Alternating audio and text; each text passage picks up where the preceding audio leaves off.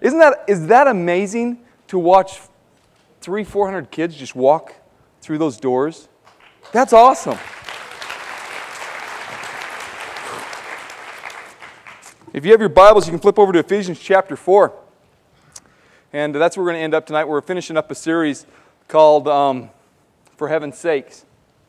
And before we get to that, I just want to play a little game, okay? We're just going to play a little game. And I'm just going to ask a question, and you're to respond to the question, okay? And on your fingers, you should keep track of how many you get right. All right? And it's going to be really easy. First question. Who does God love? Good. Everybody, right? Everybody. Who does God? Let's try that one more time, because you kind of were a little slow. All right, let's pretend like, hey, can you imagine letting 400 kids walk out here? Okay, just kind of backtracking. We're going to play a little game. All right, now we're up to speed. Who does God love? Oh, you guys are smart. You'd think you've done this question before. Who does God forgive? Everyone. Everyone. Who does God accept? Everyone. Who does God show mercy to? Everyone. One more. Well, one more on this set. Who does God invite to know Him through His Son, Jesus Christ?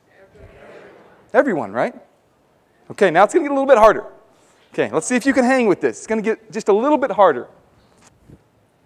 Who do you love? Oh, what was that? It was like, oh, I don't know what to say. Who do you love? Who do you forgive? Are you being honest? Who do you accept? Yeah, this is harder, isn't it? It's like he tricked me. I came to church and he tricked me. Who do you show mercy to? Who have you invited to know Him? You see, as we finish our book study on Ephesians, this is what's going on. Paul is writing to the church of Ephesus, and he is in jail. I don't know if you picked up on that, but he is in jail.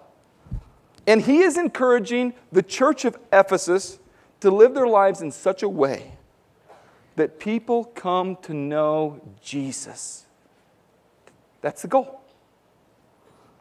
The first 3 chapters, Paul is reminding them of their spiritual inheritance. He goes on to remind them of all the good things that God has given them, the spiritual inheritance that they have in Jesus. And one of the reasons he's doing that is because although the city of Ephesus was a very, very, very rich city for its time, the church of Ephesus was not. And he was saying, don't get caught up in the money game. Remember, you're a spiritual inheritance. And so what he was doing in the very beginning was he was reminding them what they have as Christians, what they have as Christ followers. And then in chapters 4 and 5, he changes it. And he begins to remind them why they have it. See, you have a spiritual inheritance. All of us do. We all have a spiritual inheritance. And that's a wonderful thing. But you have to ask the question, why do you have it? Do you have it so that God would just make your life good and easy? No. Why do you have it? You see, as Americans, we get caught up in this notion that Jesus Christ died so that you and I could be happy. That if I'm using my gifts right, then my life should go well. That if I'm using my gifts right, then my life should make me happy. And then we forget that Paul is writing this book from jail. And he's using his gifts. Check out Ephesians chapter 4. Let me read it to you. We're going to work our way from 1 through verses 16. It's up on the script, it's up on the screens, but I really encourage you that it's one thing to come up and look at the Scripture. That's a great thing. But man, bring your Bibles, highlight them, write in them, dirty them up, so that when you leave here, you can say, this is what God spoke to me. He says, therefore I, a prisoner for serving the Lord. I want to stop right there. This is complete freebie. This is over the top of what the message has to get. Therefore, I, a prisoner for serving the Lord. Here's what he's saying. He's saying that he's not just a prisoner, but he chose to be a prisoner. You see, remember, Paul could have chosen not to proclaim the gospel. He could have went back to Rome and just lived as a citizen, and that him being in jail was a result of the fact that he chose to live his life in such a way that it brings honor and glory to God, no matter what the cost. So when he's saying, I am a prisoner, he's saying, I am a prisoner because I have chosen to serve the Lord. And I knew what it was going to cost me, and I paid the price. I anteed up. He says, I beg you to lead a life worthy of your calling. For you have been called by God. He says, be humble and gentle. Be patient with each other. Make an allowance for each other's faults because of your love. Always keep yourselves united in the Holy Spirit and bind yourself together with peace. We are all one body. We have the same Spirit, and we all have been called to the same glorious future. There is only one Lord, one faith, one baptism, and there is only one God and Father, who is over us all and in us all, and living through us all. However, He has given each one of us a special gift, according to the generosity of Christ. That is why Scriptures say, when He ascended to the heights, He led a crowd of captives and gave gifts to His people. Notice that it says He ascended. This means that Christ first came down to the lowly world in which we live. The same one who came down is the one who ascended higher than all the heavens, so that His rule might fill the entire universe. Verse 11. He is the one who gave these gifts to the church, the apostles, the prophets, the evangelists, and the pastors and the teachers.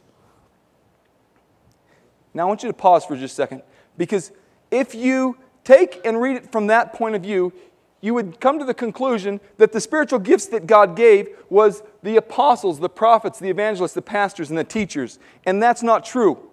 What He's saying is that He's given everybody spiritual gifts, and these people with these gifts, their responsibility is to equip God's people to do His work. So He's saying that everybody has gifts, but these portion of people have the gifts that they're supposed to use to equip God's people. Okay? Where are we at? Verse 13. Until we come to such unity in our faith and knowledge of God's Son, that we will be mature and full grown in the Lord, measuring up to the full stature of Christ. Then we will no longer be like children, forever changing our minds about what we believe, because someone has told us something different, or because someone has cleverly lied to us and made the lie sound like the truth. Instead, we will hold to the truth in love. You see, there's a lot of Christians that hold to the truth. They just don't do it with love. And that's what we're called to do. We're called to hold to the truth. But you know what? And we're also called to hold to the truth in love. That's what we're really called to do. Becoming more and more in every way like Christ, who is the head of the body, the church. Under His direction, the whole body is fitted together perfectly. As each part does its own special work, it helps the other parts grow.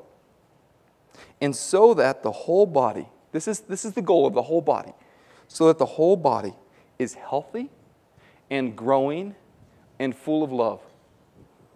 You see, here's the very first thing that I want you to write down. I'm going to give you 5 steps that is going to help, I'm going to give you 5 steps that will help you lead a life that honors God. That's my goal tonight.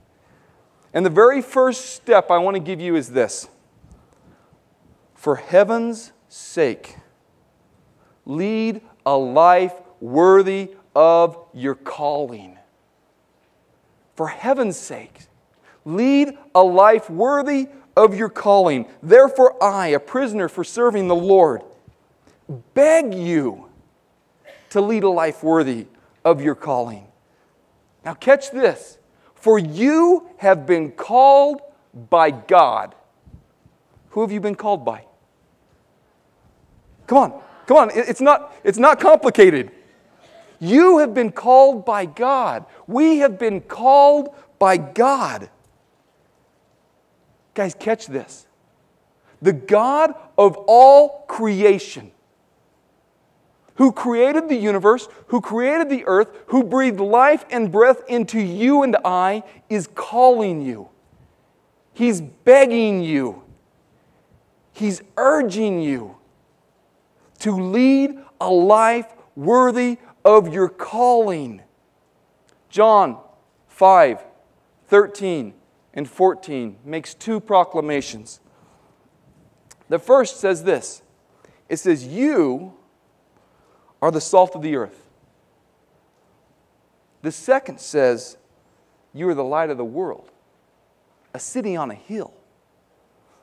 The first and second go together, and what they really mean is you are the hope of mankind. What did God give the world? When He looked across and He said, I need to give the world my very best, what did He give the world? He gave His Son Jesus, right? We all know that. We all get that. What did Jesus give the world when He looked across and said, I am going to give my very best? What did He give? We would say His life. But that's not right. What He gave the world when He gave His very best was you and I. Because you are the light of the world. You are a city on a hill. You see it, and then there's this portion between those two scriptures, and it says something different. It says, what good is the salt if it loses its saltiness? What good is the person who God has given His life for if they just choose not to be used? You see, we are the hope of the world. For heaven's sakes, lead a life worthy of your calling. This week I was really proud of one of my best friends, Jake Wilkinson. Jake Wilkinson, this week, he's our middle school youth pastor, and he is rocking. He's so cool. We wish we could be that cool. He can blow things up, and he gets paid for it. He's a youth pastor. What better job could you have? He's at home, he opens his window, and he looks across the street to his neighbor. Now, he knows his neighbor. The neighbor and his wife have no proclamation towards Christianity whatsoever. He's had conversations with them.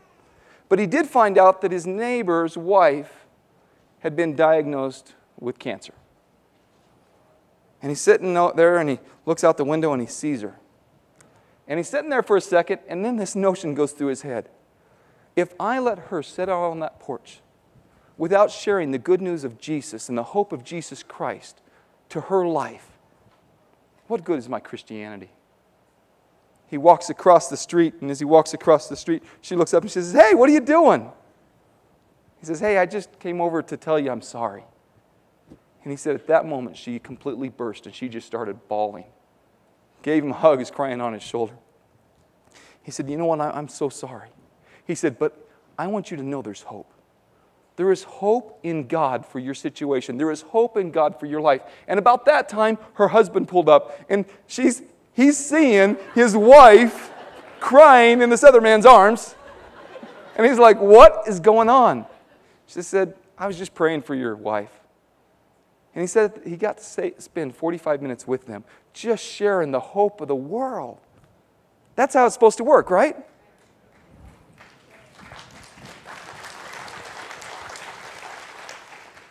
You see, you don't have to wait for the audible voice of God. All you got to do is live Jesus Christ right where you're at. I know of a guy, I don't know him personally, but he's one of my inspirations. His name is Bill Wilson. Bill Wilson has a church in Chicago that reaches over 20,000 children every week. He is the pastor of a children's church. It's not for adults, it's for kids. But what makes Bill so cool is that when Bill was 8 years of age, his mom and dad divorced. His mom took him down to Florida so that they would have a place to stay with his aunt. His mom looked at him and said, Bill, stay right here. Fort Lauderdale, right on the beach. Stay right here. I'm going to be back for you. I'm going to go find your aunt. And for 3 days, Bill stayed on that corner. Till finally a guy walks across the street and says, hey, what's up? He says, well, my mom went to get my aunt, and she's going to come back for me. And the guy looked at her and said, you know, I've been watching you for 3 days. I don't think she's coming back, sir. I don't think she's coming back. He says, why don't you come with me? He ended up adopting Bill. He raised Bill in the ways of the Lord. Bill went on to become a youth pastor in California. And one day he got a call from his friend who had this children's ministry in New York City. He said, Bill, I'd like for you to come out and see it. Man, every week we got a couple hundred kids that we reach out to. It's really cool. Come out and check it out. So Bill went out there, and for 3 weeks, they'd go to manholes and knock on the manhole and say, hey guys, it's time for church. And out from the ground would come families to send their kids to church. They'd go to burned out buildings and yell in the buildings, hey guys, it's time for church. And out would come these kids for church. He stayed there for 3 weeks, and they did this every week.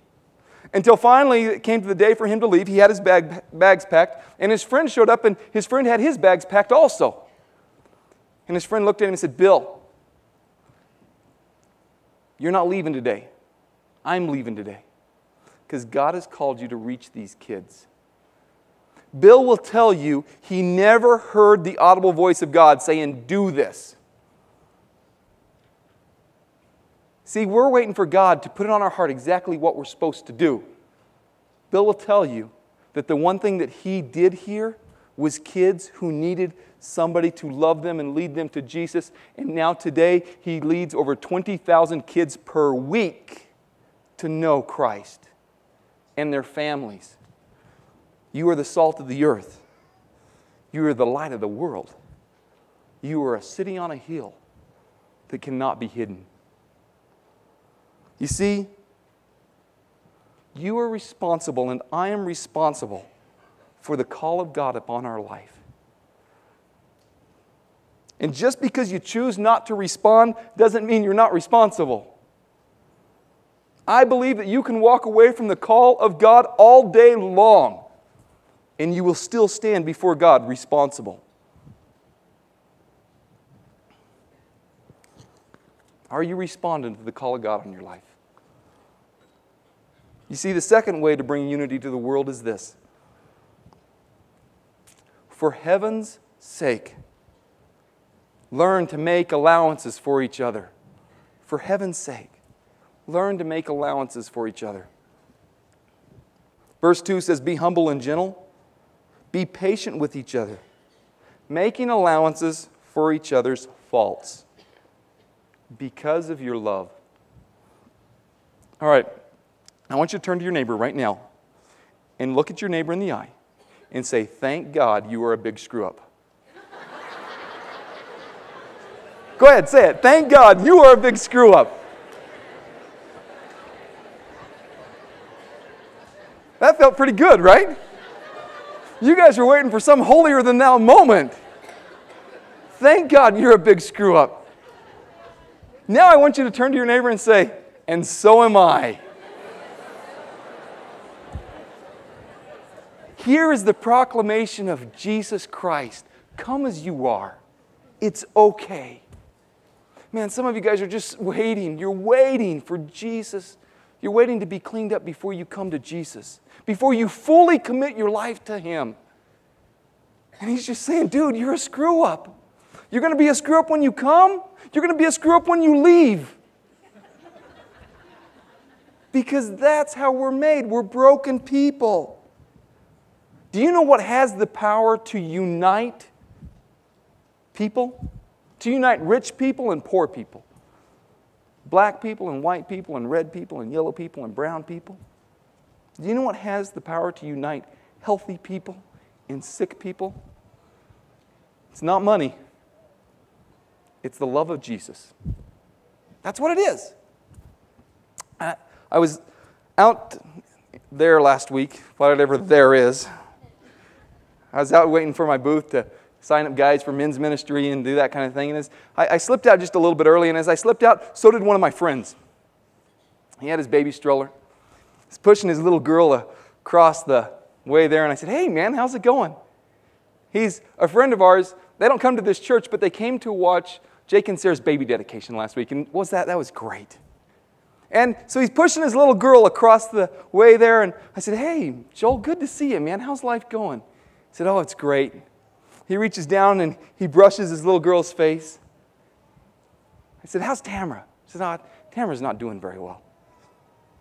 And he does this thing every day. He takes her and he puts her in a car seat. And he takes her from her car seat because he's a good dad. And he puts her in her baby stroller. The only difference is this. His little girl is 36 years of age. And she's never fully developed.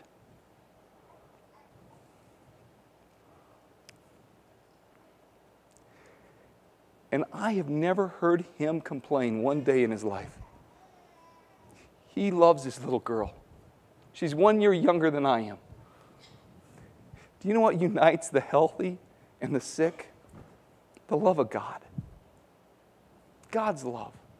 That's what unites the world, guys. We want to be a world that is united to the world.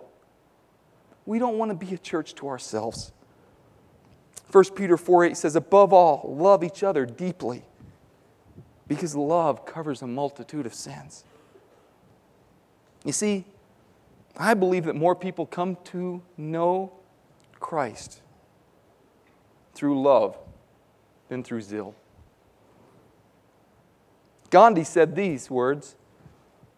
He said, "I'm convinced there would not be a Hindu left if Christians lived as Christ." I think that's interesting coming from a Hindu. You see, people screw up for one reason and one reason only. Because we are broken and we are screwed up. And we need to learn to love, for heaven's sakes. I believe that the world is starving for a church who is humble and gentle and patient and forgiving. A church where people love each other deeply. You see, I believe the greatest opportunity that the church has is not in our worship music, which I'm glad we have great worship music here. It's not in the teaching. The greatest opportunity that the church has to unite the world is through love. Do you care if I take a rabbit trail for just a second? I'm going to take a rabbit trail, and this may be stinging. This may be a little harsh. And I don't want it to be harsh, because that's not what I'm going for. You see, I don't believe that you will ever be able to give the world what they need until you're able to give your family what you need. You will never be able to give the world what you are not able to give your own family. And here's what I mean by that. We get really caught up into going. Matthew 28:20. Go into all the world and preach the gospel. And sometimes in an attempt to fulfill Matthew 28, we bypass our own families.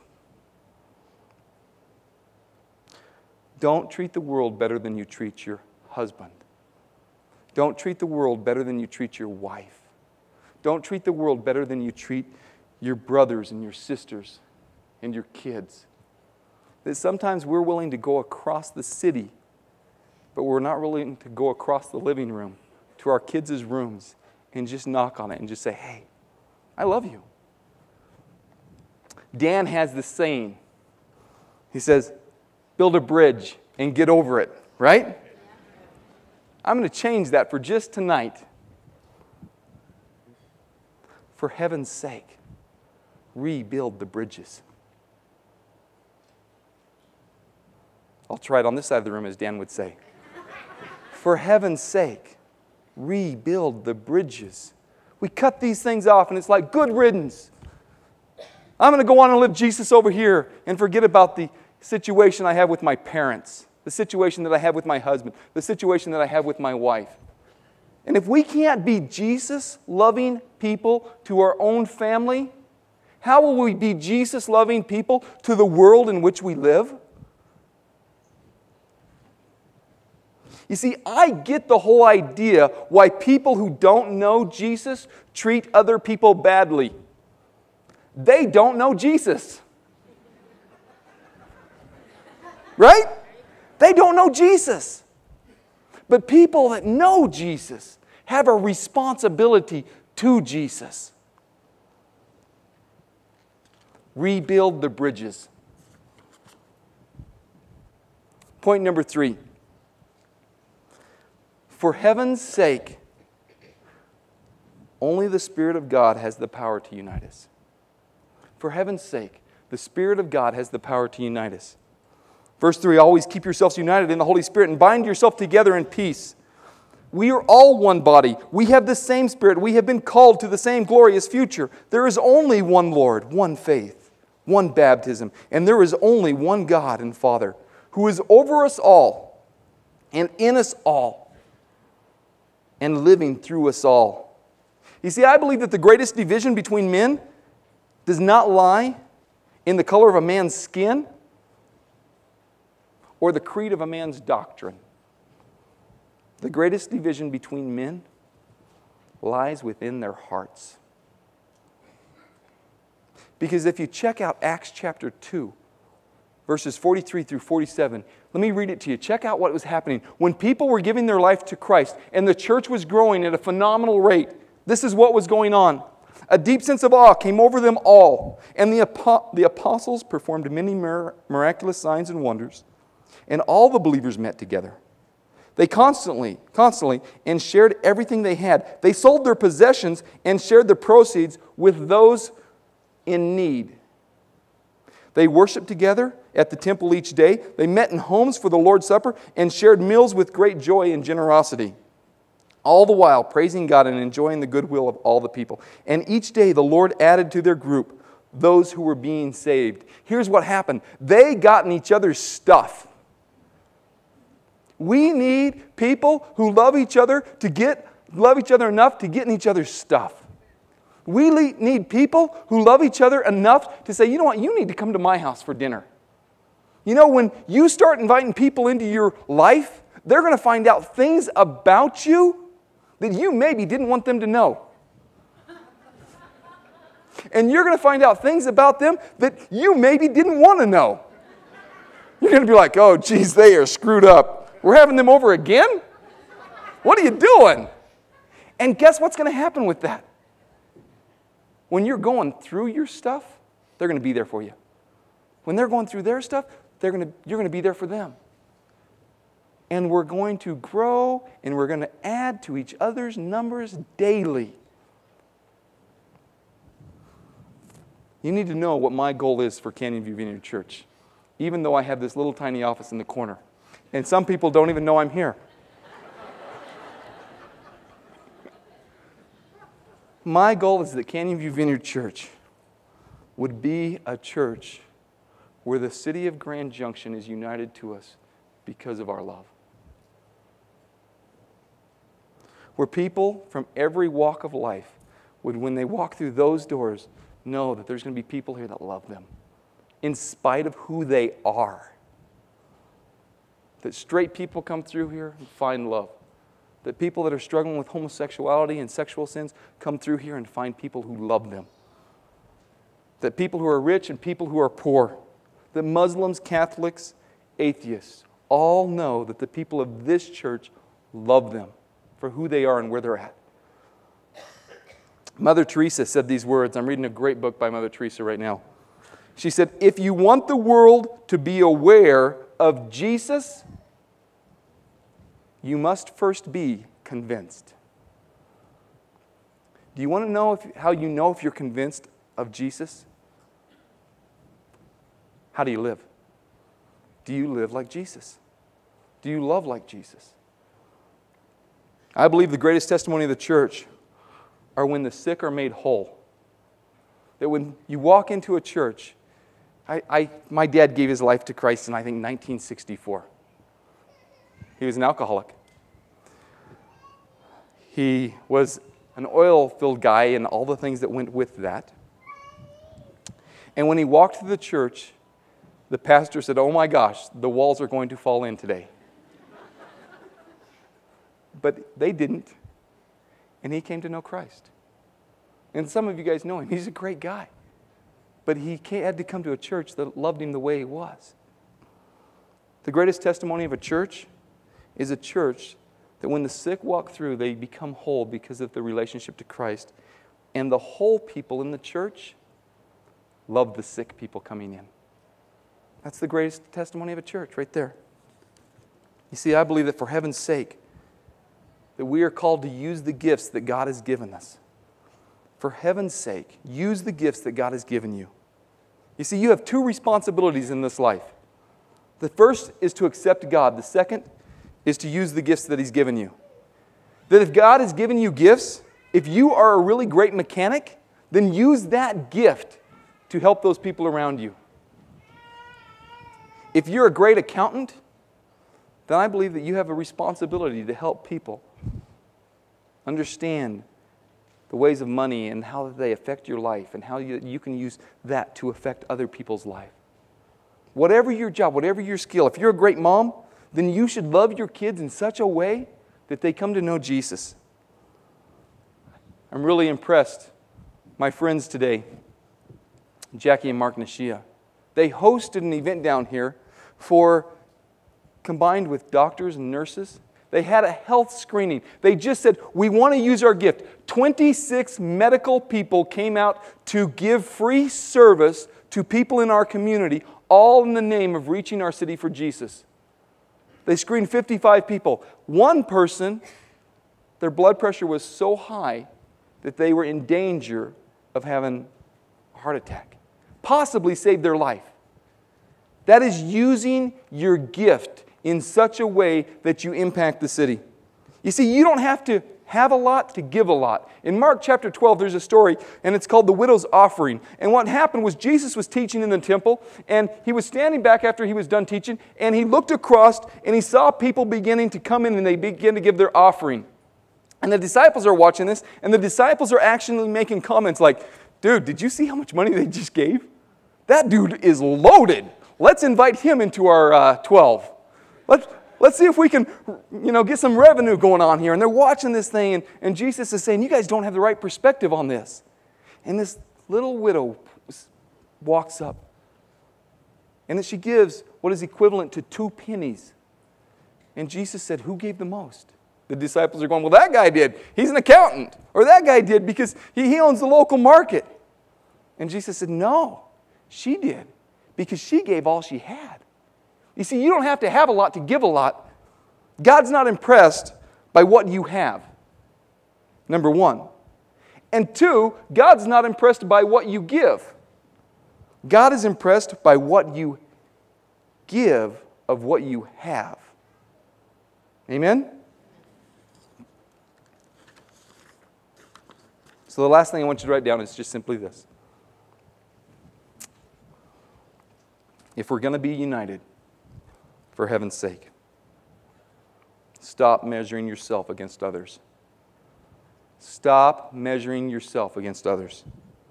You see, this is really interesting.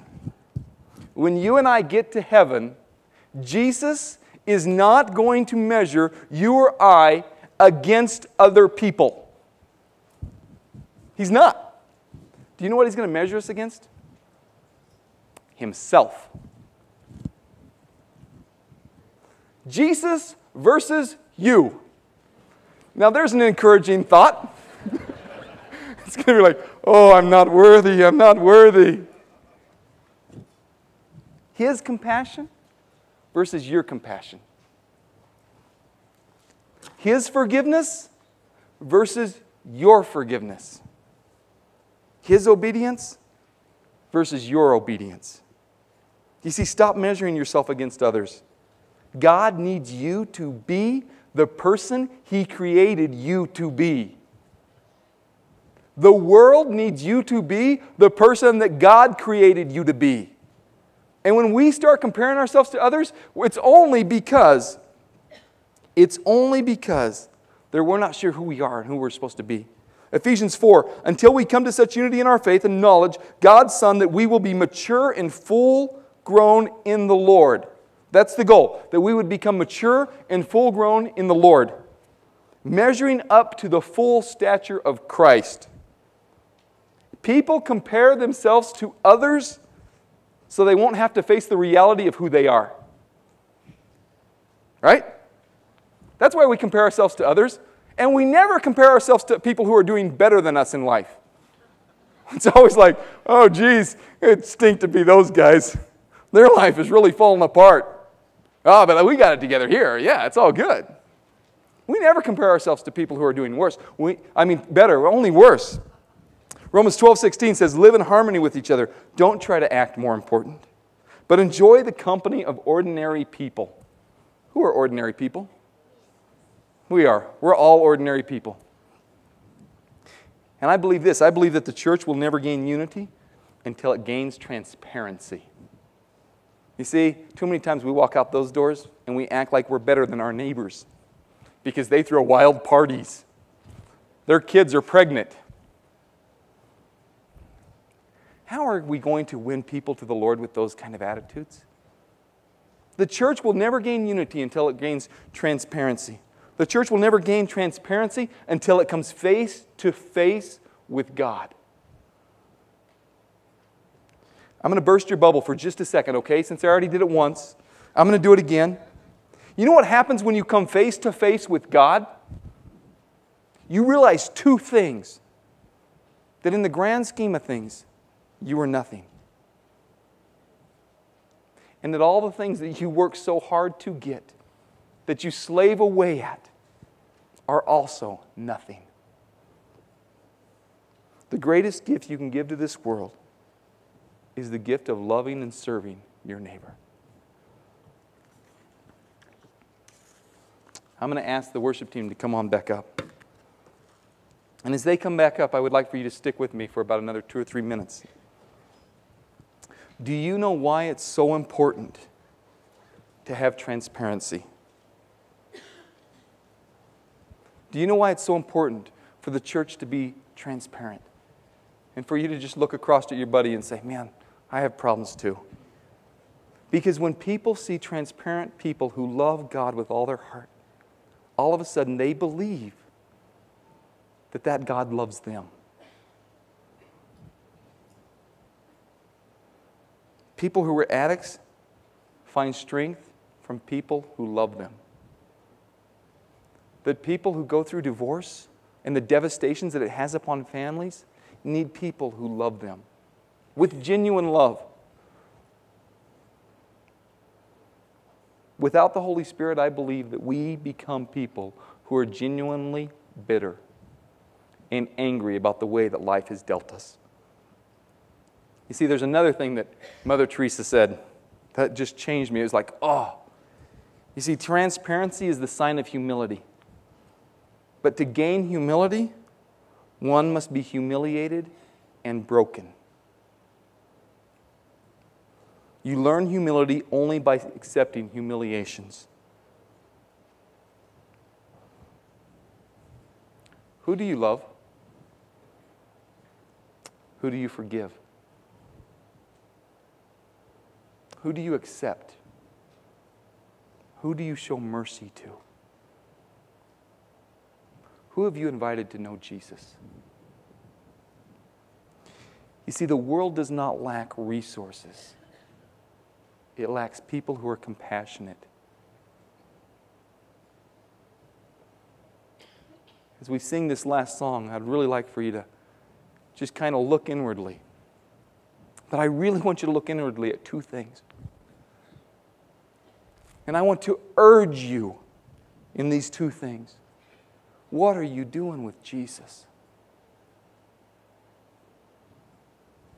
And what are you doing with the gifts that God has given you?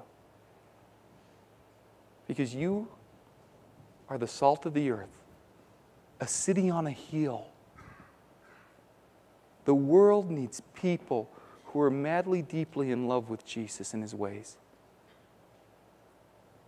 Let's worship.